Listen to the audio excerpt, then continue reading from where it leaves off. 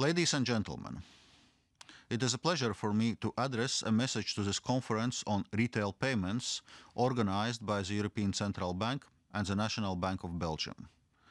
Unfortunately, I cannot be with you in person. We have already made important progress in the area of payments.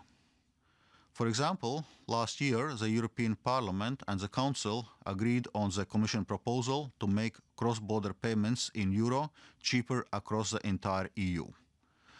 The new rules will apply as of next month. And work on payments will continue to be an important priority in the agenda of the next European Commission. Digitalization is transforming this sector, which is fast becoming a data-driven business. This makes it urgent for the EU to develop cheaper and quicker payments across all its territory. In fact, projects like Libra are a wake-up call for all of us. They show that clearly there is a gap in the offer for cheap, fast and convenient payments. This is what we should be working on, because this is what Europeans expect from policymakers. Instant payments are a powerful way to achieve this. They will transform the entire payments sector. Our objective should be to create an innovative, integrated and competitive retail payments sector across the EU to compete with the global companies in this area. Time is of essence here, and we need to move fast. Today, even the strongest European operators offer solutions that essentially only work within individual member states. But they have to team up with larger international operators that are not European if they want to offer pan-European payments. I want to change this.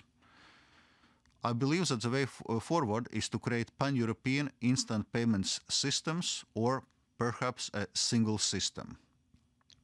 There are various milestones to pass before we get to that point. And there should be a roadmap with deadlines to complete each step. Our ambition is to roll out instant payments in the EU by the end of 2021. That may seem a challenging deadline, but our international competitors will not wait. By that time, everyone in the EU, people and companies, should be able to carry out domestic and cross-border instant payment transactions in all payment situations. There is a lot of work to do to prepare the ground.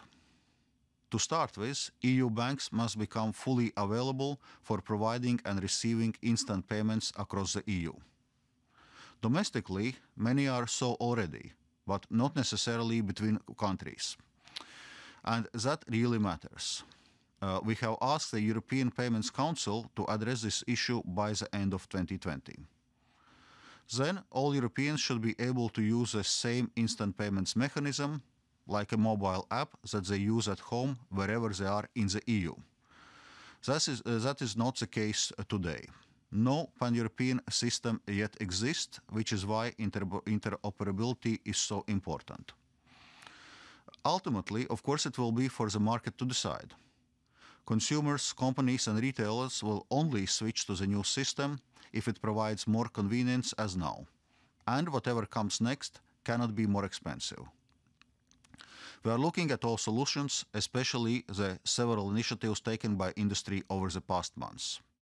I also welcome that the ECB and other central banks are looking at the potential of central bank digital currency and are engaging with European payment actors to bring about faster, more efficient and cheaper payments. Payments are also becoming more strategic and critical for European economic sovereignty. Increasing the global use of euro for payments will further strengthen the international role of the euro. I wish you a useful and productive conference. Thank you.